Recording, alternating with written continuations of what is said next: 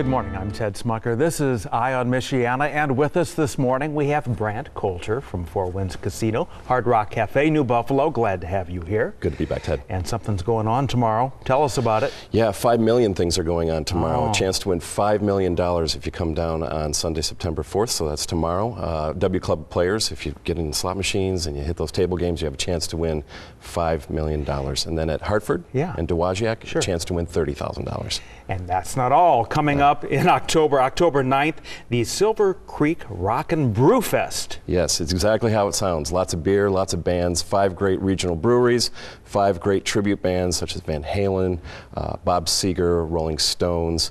It's an all-day event. It's going to last 2 to 9. Beatles tribute band also. And a Beatles tribute band as well, yes. I've heard of them Beatles, before.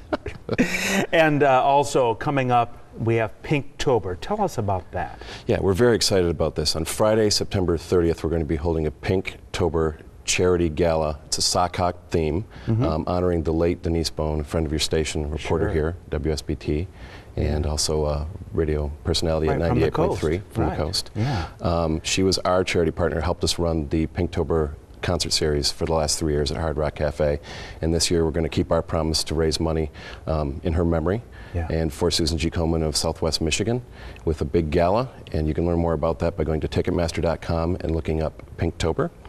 Sock Hop Gala. Yeah. And you can also check us out at fourwindscasino.com for all that information. And that night also, High Society Orchestra from Chicago will be playing. That's right. Sounds like a lot of fun. Entertainment, and open bar, event. and endless food, and a great time for all. All right. Thanks, Brant, for joining us this morning.